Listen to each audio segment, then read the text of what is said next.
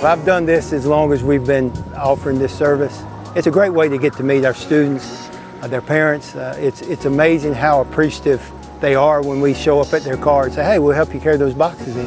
I think begins their experience here in a very positive way.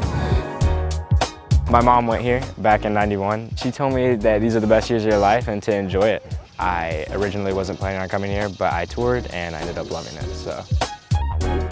Today I'm just helping with check-ins and getting the freshmen and the incoming first-year students accommodated with the dorm and the area and letting them know some of our resources, letting them know how to use the Wi-Fi and things like that.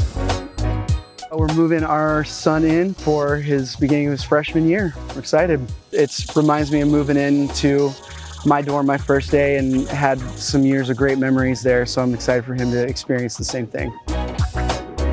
I would say my biggest advice is to work hard, but always put God first in everything you do and always let Him guide your direction and your path.